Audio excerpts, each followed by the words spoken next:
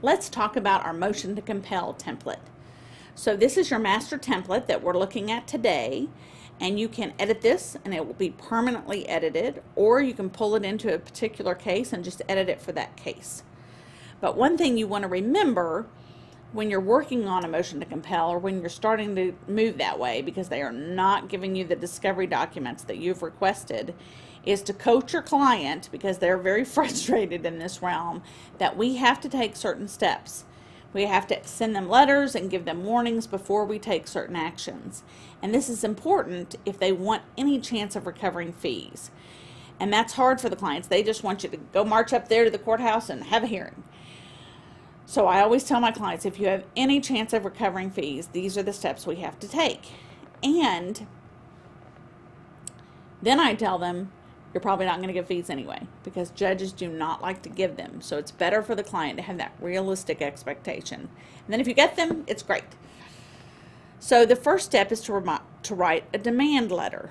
And you'll see how this category is longer than the line allowed, but if you cursor over it, it shows you the whole line. So you're going to send the letter, write a letter demanding what they have not properly produced, or asking them to supplement because time has passed.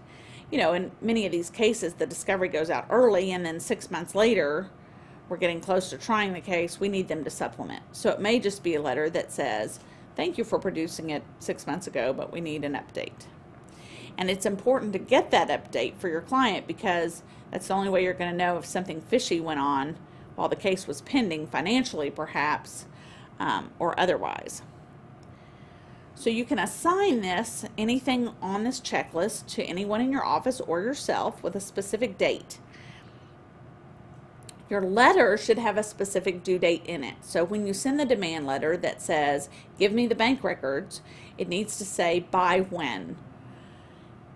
It also should say that if they don't provide the bank records, or whatever you're compelling, that you're going to file a motion to compel. So it'll have a due date and the threat that you're going to file the motion to compel. And you may need to ask them to withdraw certain objections.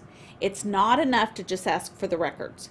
If they have objected, then they could keep hiding behind that objection. In other words, maybe they give you some of the bank records, but not all. You think you have all of them.